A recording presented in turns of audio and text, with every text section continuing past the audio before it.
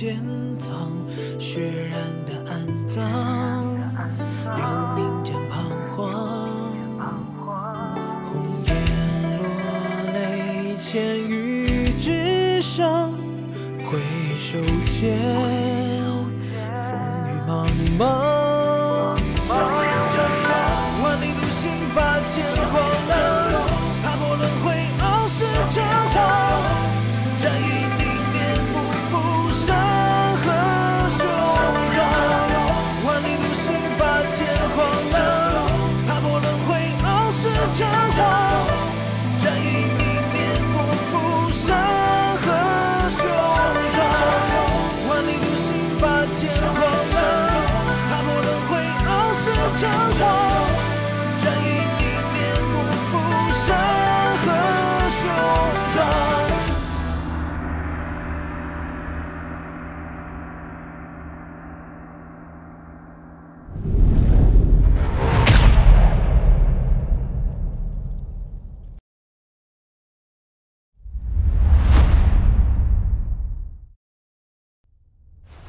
为什么要挨打呢？人族面对2大种族的联手，就只能被动的抵抗。为什么不能化被动为主动，反击他们？如果反击的话，要怎么做呢？人族第1和第2不在，九阳霸刀族和天妖族何尝不是？甚至连千金城的那位也不在，这让千金城失去了威胁，不用考虑在内。这一点，他们2族想的是真美啊！实际上算下来，他们2族也是戒备对方。我们是2个人不在，他们却是4个人不在。整体实力方面，大家依旧相当。所以他们明面上就算是想要动手，却也拿不出足够强的力量来，仅仅摆明刀神位配合离子化而已。那么神城看似危险，实则不然。如果不用顾虑神城，我在这里也不用顾虑凌天城内的安危。这么说来，只需要面对2族大军即可，这不是要简单的多吗？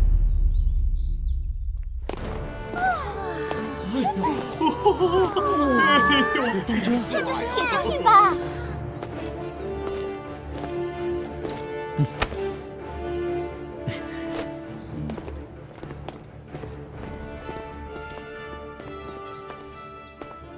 统领，请坐。我也是学院出身，称我为学长吧。你早前在学院的表现我都知道了，很了不起。我也是赶鸭子上架。你可不像是赶鸭子上架，你的一举一动、应付之法，我都详细探知过，很老练。而你的情况我也知道，低调谦逊，若非陆副院长遇到危险，迫不得已指点他武神技，从而暴露，怕是除了老院长，永远没人知道。你才是我们黄金学院内最重要的人之一。学长就别夸奖了，真会脸红的。我是没看出来。说吧，找我来是什么事儿？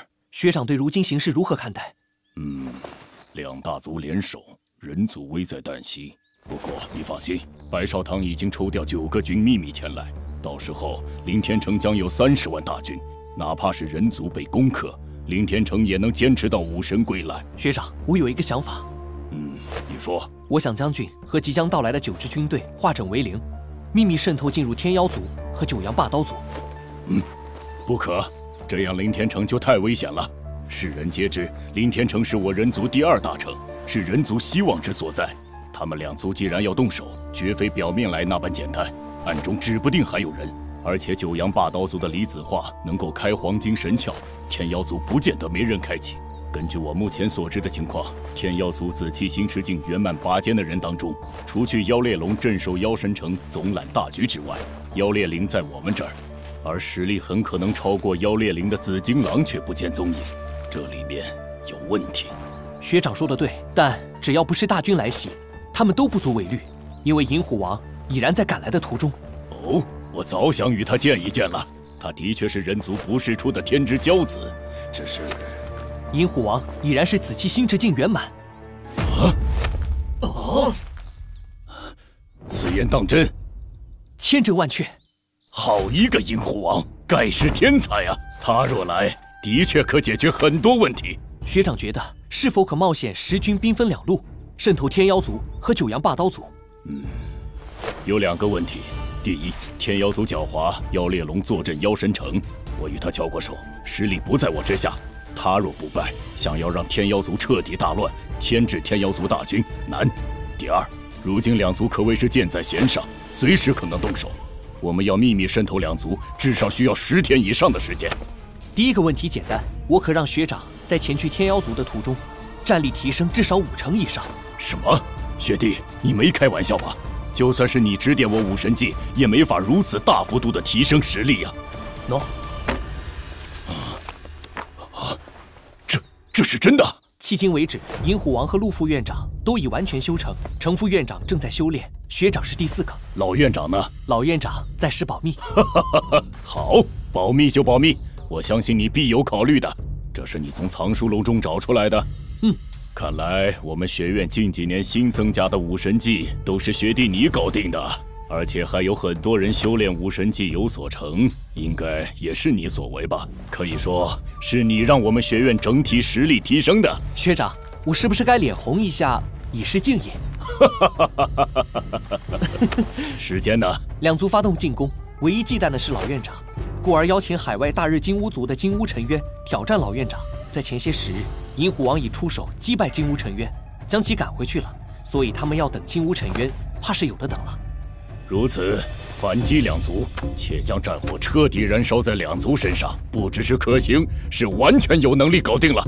学弟认为我若修炼此法，多久可成？学长预估多久可开启黄金神窍？我本已决定，若人族战事糟糕，就强行开启的，会有一定的风险。以学长的天赋实力，我想10天时间大有希望。我知道你在这里面有详细的解释，对我修炼有巨大的帮助。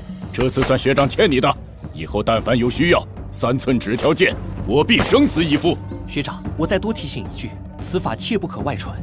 若非人族形势紧张，且往日老院长不止一次对我提及对学长的认可，我定会亲自考验学长后才敢给你。学弟放心，我明白，在没有你的同意之前，我不会传给任何人。待我牢记在心，立刻毁掉这份手抄本。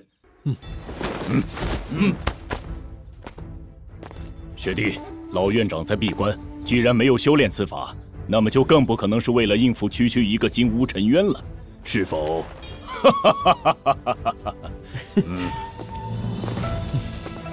接下来，天下大事将发生改变。我在学院做，天下格局由我变。王凡是否意识到人族状况危险，想要擒拿我们为人质？别看铁将军没有亲临，但最近时不时就有一支100人队伍入城巡逻，这些人中都夹杂着他的亲卫。